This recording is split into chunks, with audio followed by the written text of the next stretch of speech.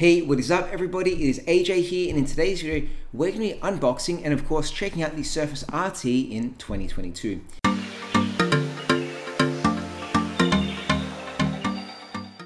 The Surface RT was released 10 years ago and was the first hardware device from the Microsoft Surface lineup. It was around for about 9 months before it was discontinued and replaced by, of course, the Surface 2 and the Surface Pro 2. I think looking back with the ability of hindsight, the Surface RT was actually ahead of its design with the foundation that this device is built on.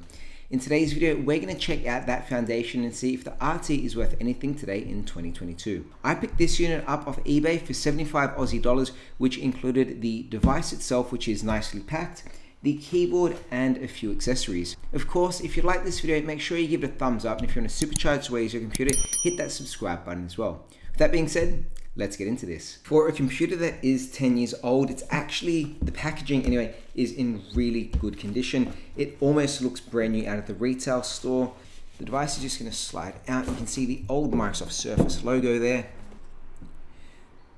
Ooh, we have our charging brick in the old original Surface Connect port. That charging brick, says Windows RT, is again in really good condition. I'm really impressed with this so far. The device actually looks like it's been resealed really well. And of course in here we still have the original warranty and manufacturer information from Microsoft, which I'm not sure if that was ever taken out of the box or not, but we're just gonna pop it in there for now. And then of course, here is our Surface RT. Now, by today's standard, it is a very thick bezel, but in terms of the device itself being 10 years old, you can see along the side of the body here, it does have a few wear and tear marks, but it is overall in really decent condition. It's got its 1.2 megapixel camera at the back and of course at the front. And of course, once we turn around, we'll have the haptic feedback in the Windows logo, which is also the start button. And it has the power button in the top right-hand corner. And I've just noticed a big dent taken out of the corner, top right hand corner here of the device, and of course the Surface Connect on the right hand side with a USB-A port and the kickstand at the back here that has, I think, really one?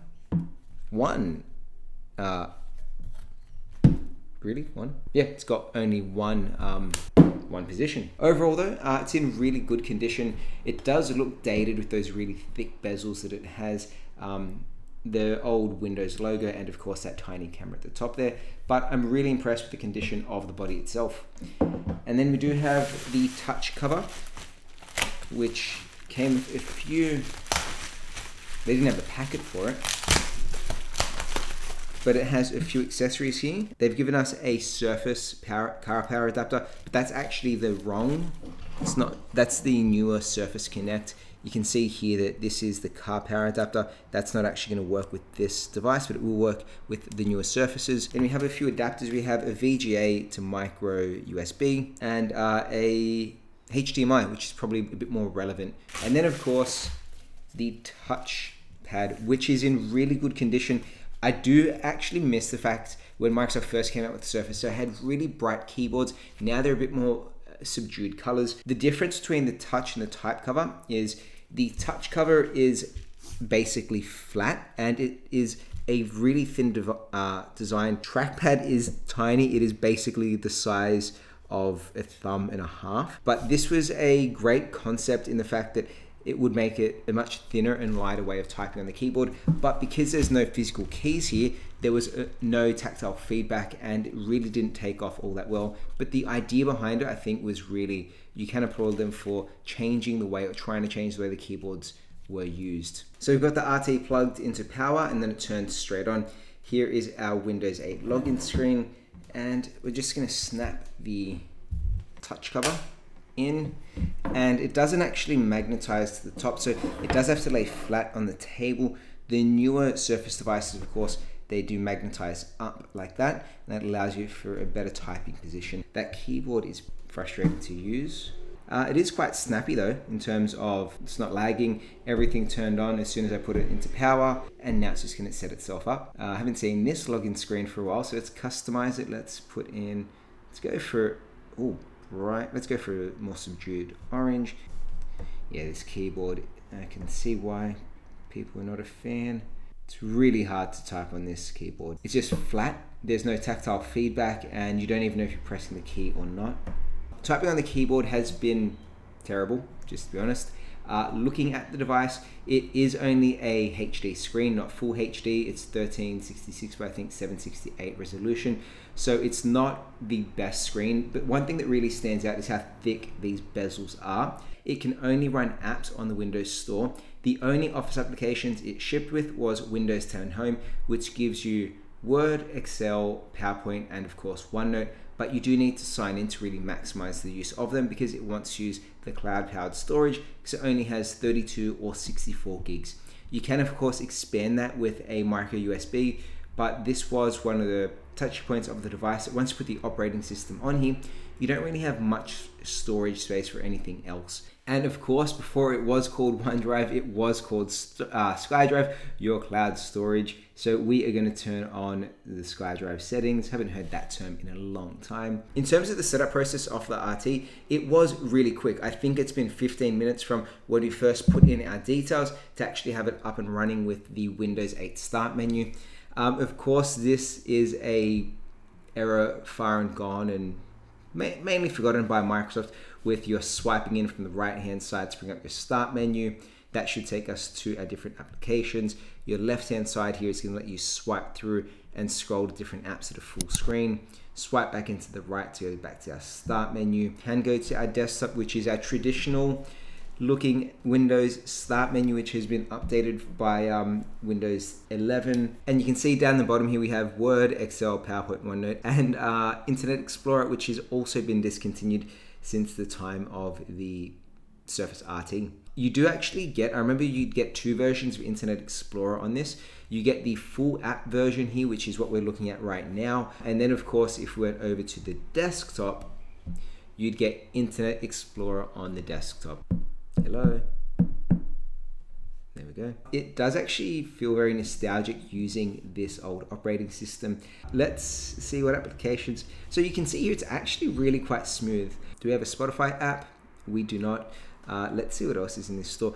Menu, if I press the start button here, that is actually a haptic feedback. So when you're pressing on it, it does vibrate and give you that little bit of feedback. But you can see we've actually signed in and you know, things are saving online. We can set it for touch or mouse input.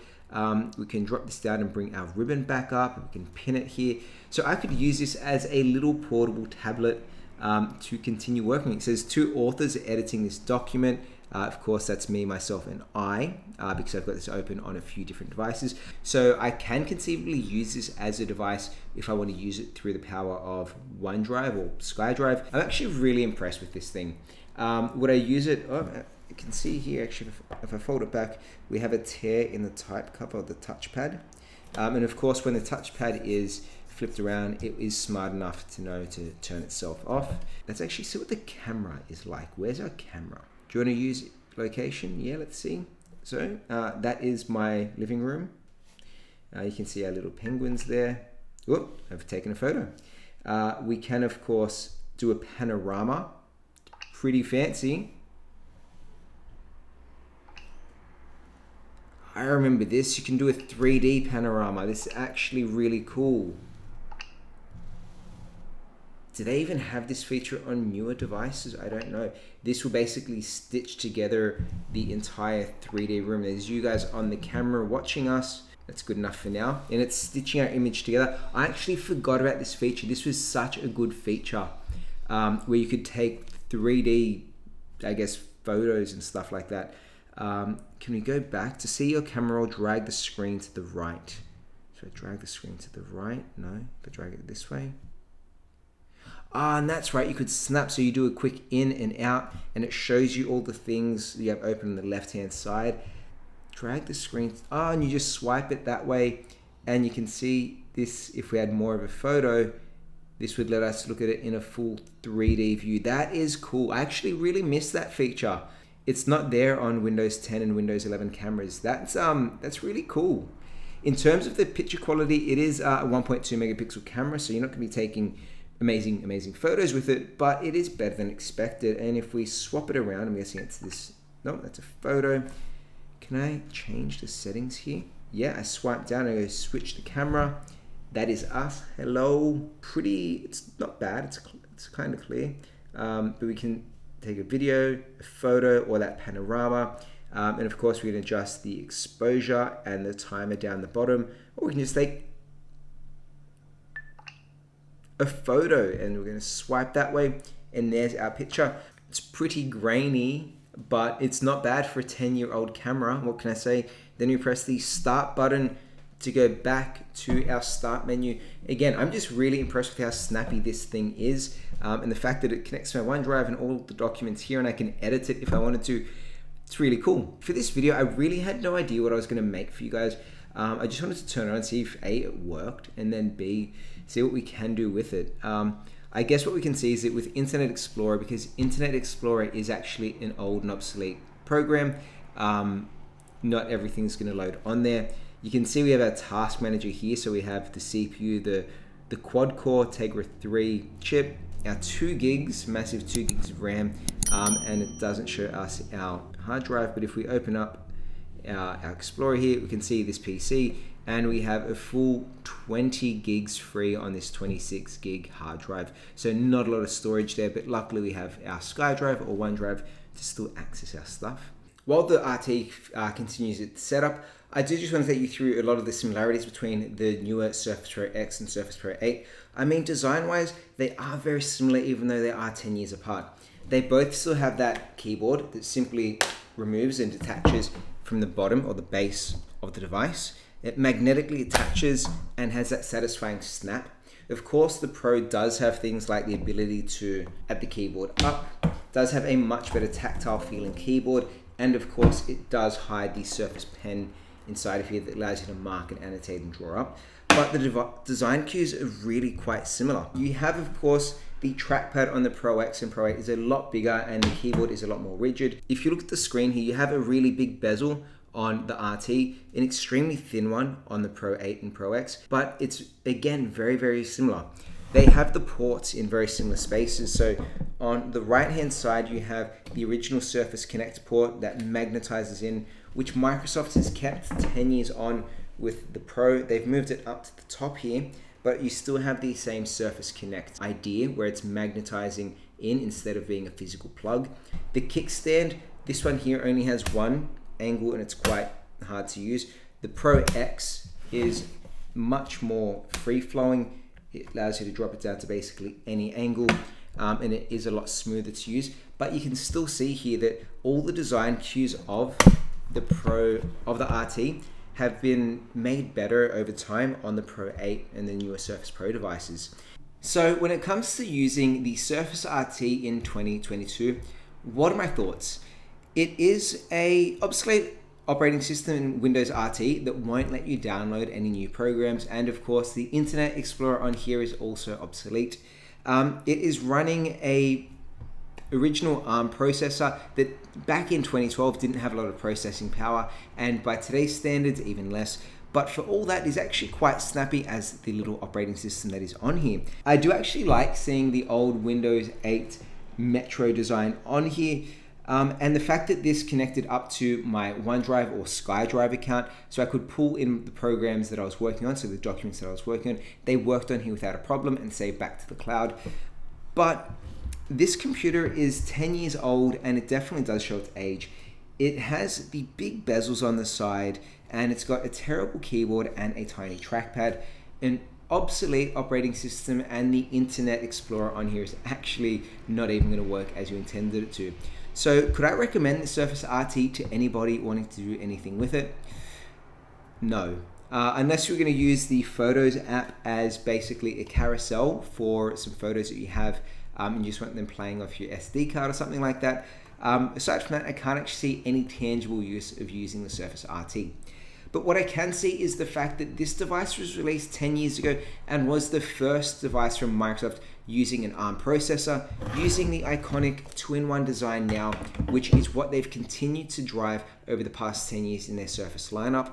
We can see Apple has actually made leaps and bounds using the ARM processors they've built in-house, and Apple actually showing what this Surface Pro or this Surface RT was wanting to be and is really the basis for, and that is a desktop operating system on ARM. Of course, you have devices like the Surface Pro X that have taken the idea and the concept of the RT and made it into fully fledged and usable devices. And then you can also see what Apple are doing with the similar concept of ARM and desktop processing. So the RT here has been a great trip down memory lane. It's actually a snappy little device that I do, things like the type cover, the panorama photos, the Metro operating system, the 2 desktops. Is it in Metro? Is it using the full desktop? Those sorts of things I do kind of miss. I think the design language of this is definitely still seen in the devices both from Apple and Microsoft today. And I really think the Surface RT was ahead of its time. It's not a device that I would choose or would recommend anybody to use in 2022, but looking back at it 10 years on, I'm really glad that we did this video. It's only cost me $75 and I've actually gotten a lot out of it. I hope you guys have too. Of course, if you like the video, make sure you give it a thumbs up. And if you want to supercharge the way you use your computer, hit that subscribe button as well.